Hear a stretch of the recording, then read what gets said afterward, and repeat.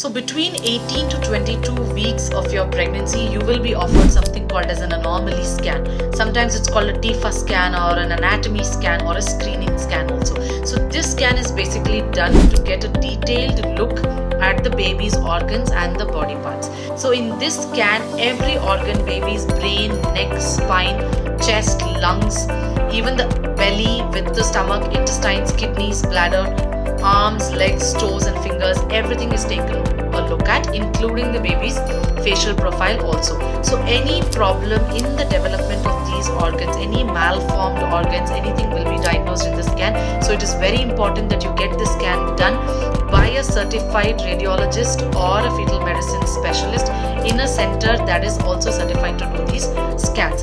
Sometimes it takes long for a TIFFA scan to be done. Sometimes it may not be possible for the doctor to see the baby parts if the baby is positioned in an odd way. So the doctor might ask you to move around or ask you to drink some water or a snack and come back.